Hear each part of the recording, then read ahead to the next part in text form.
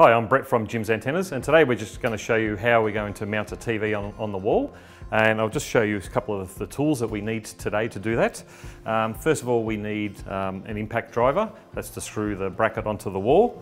Of course, we're going to need the TV bracket to mount the TV onto.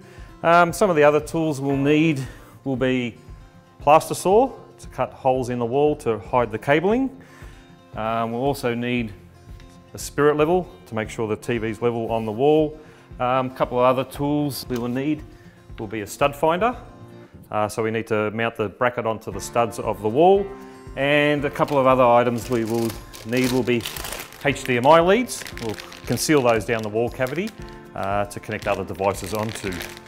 All right, so first of all, we're going to measure the wall space, and we want to measure the center of the wall so we get the TV right in the center of the wall.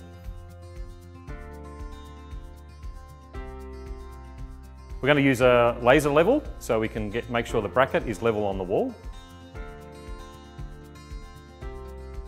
Next, we're going to find the studs on the wall. We want to mount the bracket on the studs, so we'll use a stud finder so we can find where those studs are.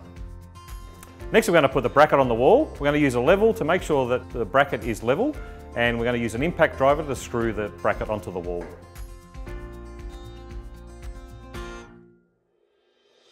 Next, we're going to put the brackets on the back of the TV. We're going to use a screwdriver to screw that in. Next, we're going to conceal the cable. So we're going to cut some holes in the plaster and put a yellow tongue down the wall to drag the cables through.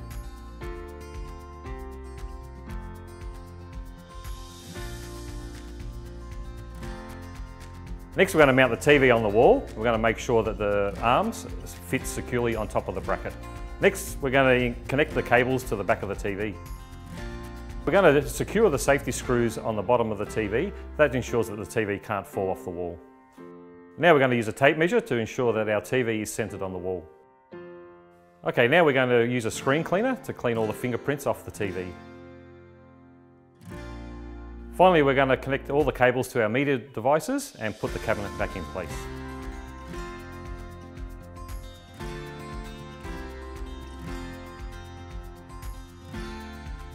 And finally, we're going to make sure that all the devices are connected properly and the TV is tuned.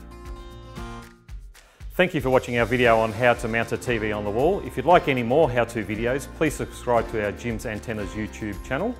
If you'd like any more information or like to book our services, please call 131 546.